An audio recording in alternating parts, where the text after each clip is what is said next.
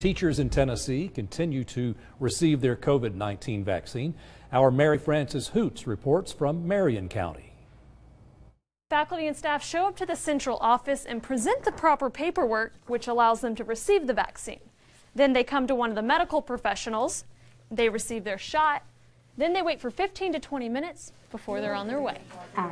Just turn around there and have you ever had a bad allergic reaction to any vaccinations? No. Marion County Schools rolled out their vaccine plan for all faculty and staff Thursday, where 62 employees got the shot. And we took off this morning at 7 o'clock, and there's been a continuous flow of vaccine. Mark Griffith, superintendent of Marion County Schools, says they have about 571 employees in the school system, and about 50% of them plan to get the COVID-19 vaccine. That's about what we run on the flu vaccination. The vaccine is not required for employees. Griffith says they hope to finish up all the doses for staff by Saturday. It's actually going rather well.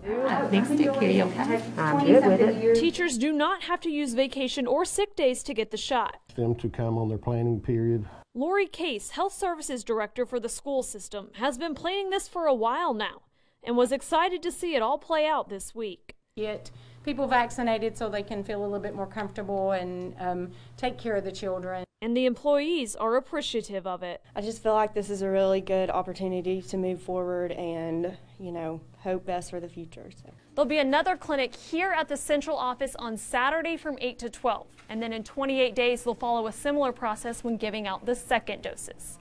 In Marion County, Mary Frances Hooch, Channel 3 Eyewitness News.